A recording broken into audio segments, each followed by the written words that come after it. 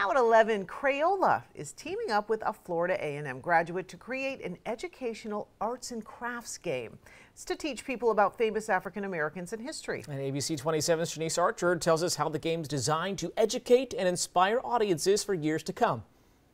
Crayola is introducing new art supplies from their Crayola Colors of the World collection through a Black history game called Who's That Hero, created by a FAMU graduate. Former teacher Shaniqua Dasher, owner of Dasher Creations, uses creativity to educate her students so they not only learn but have fun. And she says growing up there weren't any games that taught her about famous Black Americans in history. We didn't have this diversity, we didn't have this creativity, and so as I became an educator, it was my #1 goal and mission to provide A, diversity, and B, that creativity. Dasher came up with the Who's That Hero game to inspire students to learn more about Black history. Middle school teacher Chandria Poole says she looks forward to using the game in her classroom. There are so many other African American heroes that even I have not even learned about. So to get Crayola to present these different heroes, it's going to be reward. It's going to be, I would say, fulfilling. It's going to be very fulfilling. In an email sent to ABC 27, Crayola told us in part, quote, "Who's That Hero will educate and inspire audiences for years to come.